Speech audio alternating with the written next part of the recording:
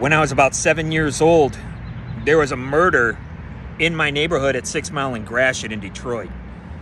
That very same day, word went out to try to find the killer of this kid behind a movie theater that I used to frequent as a child.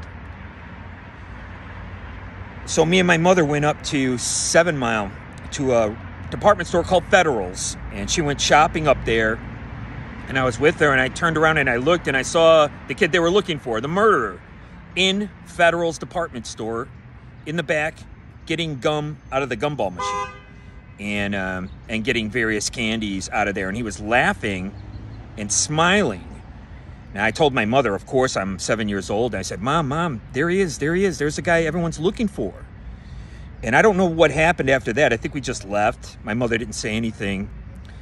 And like Sergei Eisenstein, I did the same thing. I put the two images together. I saw him as a killer, and I saw him laughing and having fun. This had a profound effect on me, and that's why I'm out here in Los Angeles. I'm a writer to this very day.